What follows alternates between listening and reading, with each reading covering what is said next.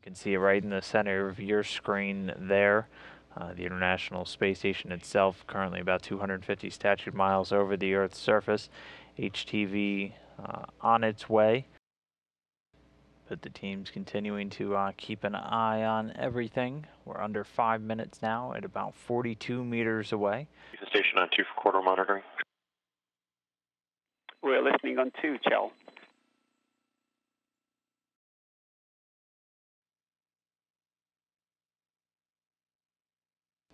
HTV reflecting the last bits of sunlight as the sun sets on the station, HTV and the Expedition 44 crew.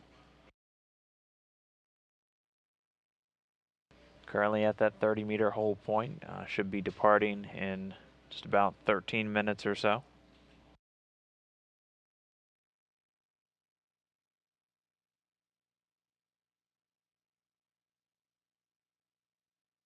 Station Houston on 2 for HTV. We're expecting that the sunrise will happen about 90 seconds after the HTV arrives at the capture point.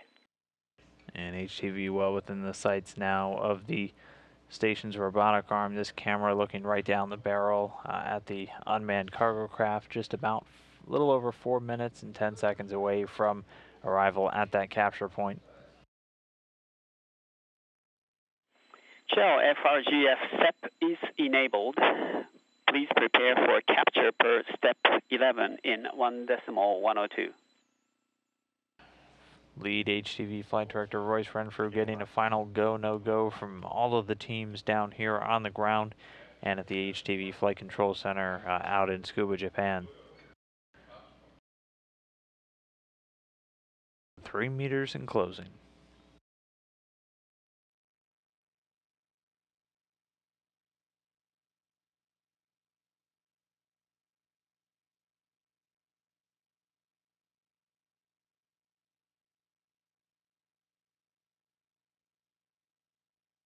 Two meters in closing.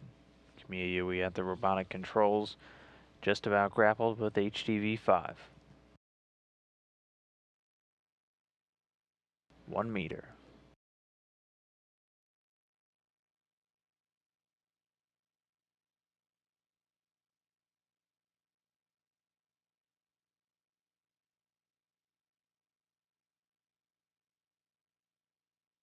And capture confirmed 5:28 a.m. Central Time, 6:28 Eastern, as the station flying just about 250 statute miles to the south of Brazil over South America.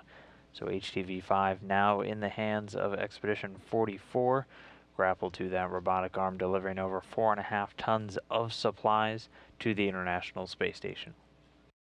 HTV-5 sits poised just a few feet away from its final berthing port, having completed just a little over 5 days. It's actually been 5 days and 12 minutes since HTV-5 launched from the Tanegashima Space Center in Japan. HTV-5 continuing to close in inch by inch now. Very slow and methodical movement of the space station's robotic arm, Canadarm2, to which the several ton spacecraft is currently grappled.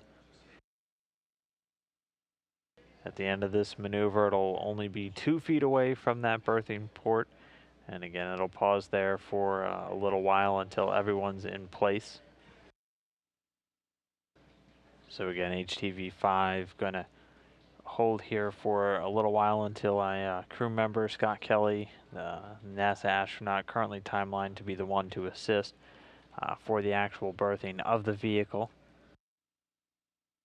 Houston, here comes step 6 A bolts.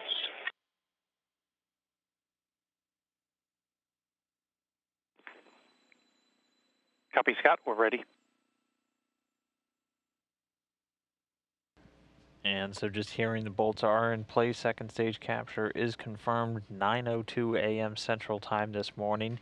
HTV-5 now attached to the International Space Station, delivering more than 4.5 tons of cargo for the Expedition 44 crew to begin unloading within the days to come.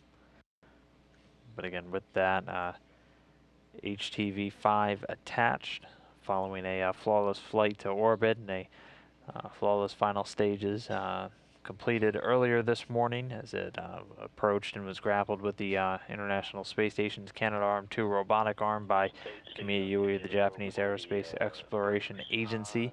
Robotics flight controllers here on the ground maneuvering into place at now attached. The bolts driven by Scott Kelly on board. And HTV-5 delivered now to the International Space Station.